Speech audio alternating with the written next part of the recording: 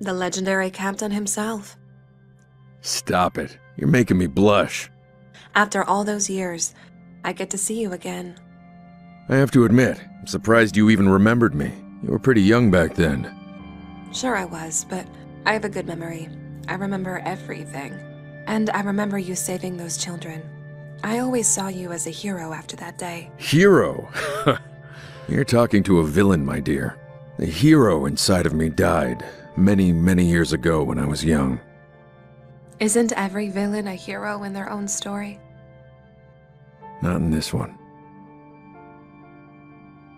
If you say so. Back in Alaska, after the factory, what happened? Me and my father got out of the factory. We were running away. The explosions were everywhere. The whole place caught fire. My father was carrying me. He was struggling to get us out of there. And we managed to get out, but after that, we weren't so lucky. We were walking in the middle of nowhere for days. I could feel my father was afraid and hopeless. The moment we thought we were going to die, help arrived.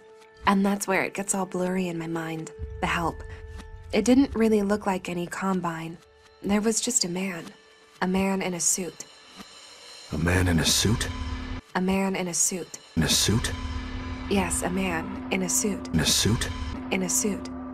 Sasha, are you sure that wasn't your father? He was also wearing a suit that day. No, it wasn't him.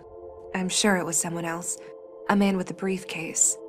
What did the man say, Sasha? What did he say? Black Mesa. Sasha!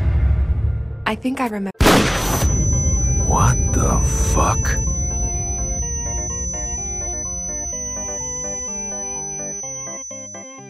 I have a bad feeling about this. Mitchell. Hey, Mitch. One shot, one kill. Mitchell.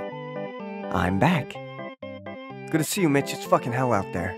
You gotta be kidding me.